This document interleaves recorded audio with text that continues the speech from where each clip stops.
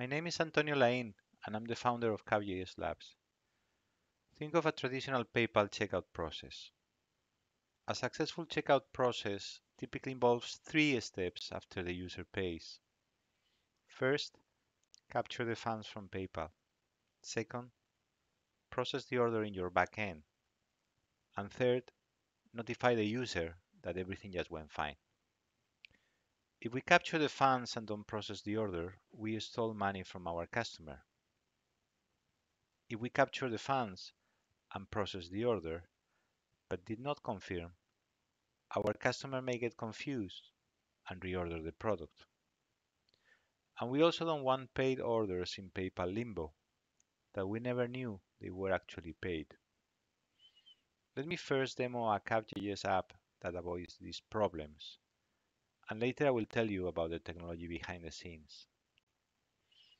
The panel on the left shows the display of my phone while running this web app.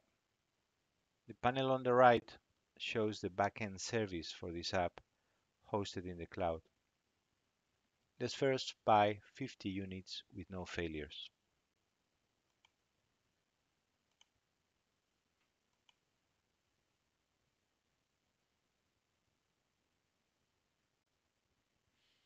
The app redirects to the PayPal sandbox and we accept the payment.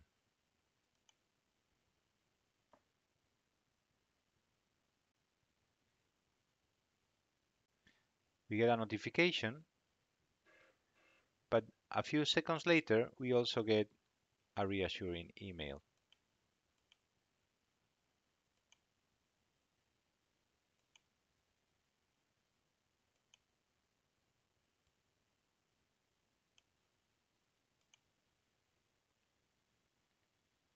Now, let's make the container crash at the worst possible moment, after the user paid, and when Kubernetes detects the failure, it will just start a new container.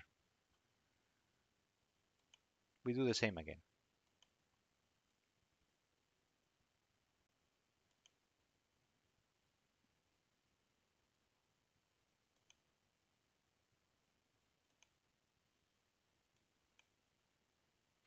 You can see that the pods crash,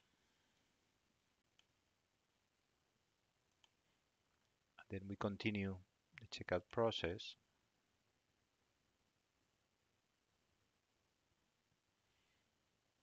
But that now, even though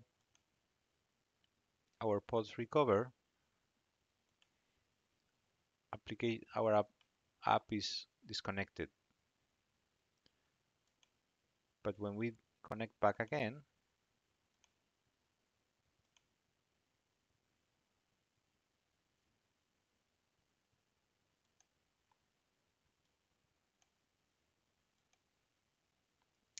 we got a confirmation message and we also got the order.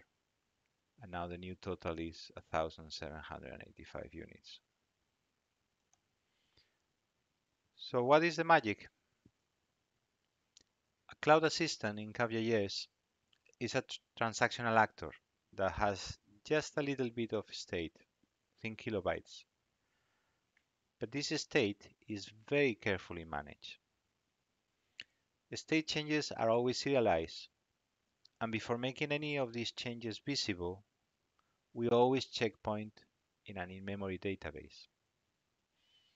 Cloud assistants delay external actions using transactional plugins, and these actions are always executed after the checkpoint. Plugins also ensure that actions can be safely retried many times.